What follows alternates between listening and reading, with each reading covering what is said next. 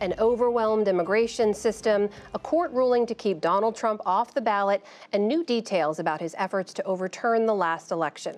To discuss it all, we turn now to the analysis of Brooks and Capehart. That is New York Times columnist David Brooks and Jonathan Capehart, associate editor for The Washington Post. Good to see you both. Good to see you. So we are seeing record daily encounters at the U.S. southern border once again. Senate went home without a deal. Border policy wrapped up with foreign aid funding. In the meantime, immigration as an issue, as a concern for Americans, has been rising. In some recent polling by Gallup, you see when people are asked what they think the most important problem the country is facing right now, the top one is government and poor leadership at 19%. Immigration is second at 15%, followed by the economy and inflation.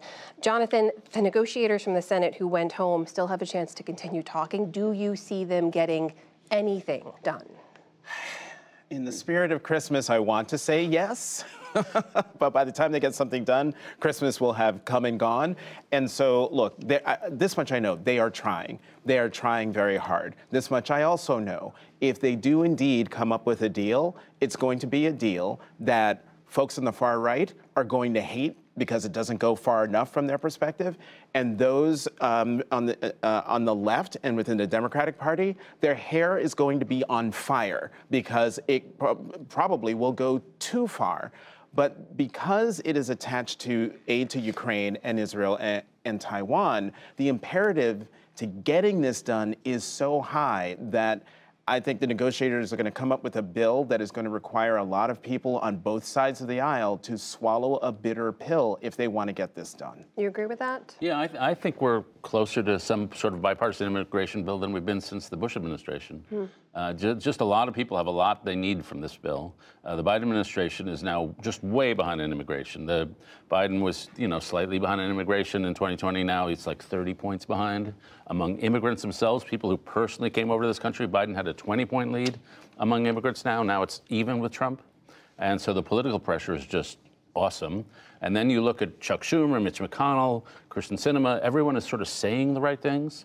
And of course, the details are the details, the immigration issue being what it is. But I just think so many different constituencies get something out of this that I think it's, I don't know if more likely than not, but more than we've seen in decades. The cynical view here is the longer it's a problem, the more Republicans can leverage it and say it's Biden's problem and not want to fix it. Do you see any truth to that? Yeah, well, obviously there's some truth to having an issue, but I think for Kyrsten Sinema, people like that, if you look at the individual senators or the individual House members, and you look at how people are reacting on the border where they go to the grocery store and there's no food because they've been swamped, they can't get into the ER. Like, people are having real difficulties on the border in these towns that are overwhelmed. To me, those people are not looking for an issue. Those are looking for some help. And I agree with you on that. But let's talk about even more cynical view, and that is Republican governors sending migrants from their states to northern cities, to cities that are run by Democratic mayors, and thus using immigrants and using human beings for political purposes, using them as pawns in their political games. And I think that's also why we see concern about immigration rising up to the top, including in places like New York City, which, Republicans like to deride it as, well, you're a sanctuary city, well, you should take care of this. But in order for those things to work, things need to work at the border. And so this is a problem that is not one of President Biden's making. To your point, we haven't been this close to an immigration deal since President George W. Bush, the Republican, but this is something that has bedeviled both Republican and Democratic presidents simply because the incentives have not really been there to do anything about it. And we cannot say enough, nothing changes substantively at the border until Congress acts. We have to underscore that too. Meanwhile, all of these forces have allowed former President Trump to really double down on a lot of the anti-immigrant messaging he has been employing. He's been echoing Nazi propaganda by repeatedly saying immigrants are, quote, poisoning the blood of our country. We've got just over 3 weeks to go before the Iowa caucuses, and I need to point out that language is actually resonating among likely GOP caucus goers. Take a look at this latest poll from the Des Moines Register and NBC in Iowa. They found 42% say those comments actually make them more likely to vote for former President Trump. Jonathan, what do you make of that? I'm not surprised by that at all. It takes me back to the 2016 campaign, when there were a lot of stories that quoted people who went to his rallies. Why do you like Donald Trump? He says what we're all thinking. He says what I can't say. And it left me to wonder, well, what can't you say? He's called Mexicans rapists. He's called for a Muslim ban. This was during his campaign. He was president for 4 years, so we know what his thinking is. And in these rallies where he talks about immigrants, in talking about poisoning the blood of our country, and he spells out they're coming from Africa, they're coming from Asia, they're coming from South America. What he doesn't say is they're coming from Europe. For him, immigrants are people who come from anywhere that's basically black or brown. And let's not forget what he said when he was president of the United States, how he derided immigrants from quote unquote S-hole countries. So we know what his viewpoint is. And so the fact that he is using this, this Hitler-esque language, we should take that very seriously. He's saying it over and over and over again. And it is terrible for political discourse. It is terrible for a country that is, built by immigrants and enslaved labor. David? Yeah, I mean, I thought the comments were abhorrent and horrible, and Donald Trump has a talent for tapping into some of the darker underground rivers of American history. America First, nativism, know-nothingism, and this is an example. But we shouldn't ignore the fact, this statistic I said a couple of minutes ago, which is that his support among immigrants themselves is surging. And so there's an actual issue here. And so in my view, anytime he talks about immigrants, he's probably going to get, you're going to get that 42% number. And then you got to remember 42% at least of Iowan Republican caucus goers are Trump supporters.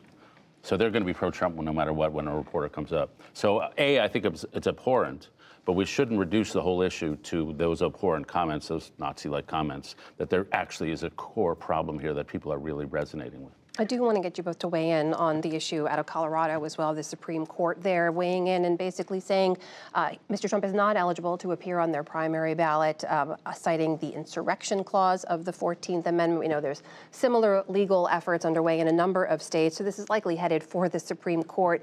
But Jonathan, is this an issue that you think the courts should be deciding or the voters? Yes. Yes, in the short term, yes, I think this is an issue that the voters should decide because, one, the guy is, at least right now, leading in the polls. He is on his way quite possibly to become the next Republican nominee, and we're less than a year out. So the voters should have a say in this. At the same time, I say yes, that the courts should have a say because this is a question that has not been tested yet. Mm-hmm. And I don't think, even though the framers foresaw a Trump-like character coming, at least trying to come into power in American politics, that person has never tested the system the way Donald Trump has. The system has never been required to answer the question until now. And so I think just for the good of the country, let's have this conversation. These two things can happen at the same time. You agree with that, David? No. No. What should happen? Yeah, well, here? why is Donald Trump, why did he become president? Why are there populist movements across every Western country? It's because a lot of people in a lot of these countries, me included, think a highly educated cohort of, in this case, Americans, have created a hereditary meritocratic class.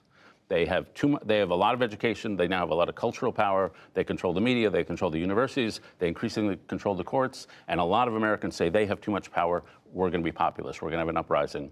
And then you have a series of judges with their Ivy League law degrees who come in and say, sorry, we're taking your guy off the ballot. That would explode this country. And in my view, explode it under the most dubious possible circumstances.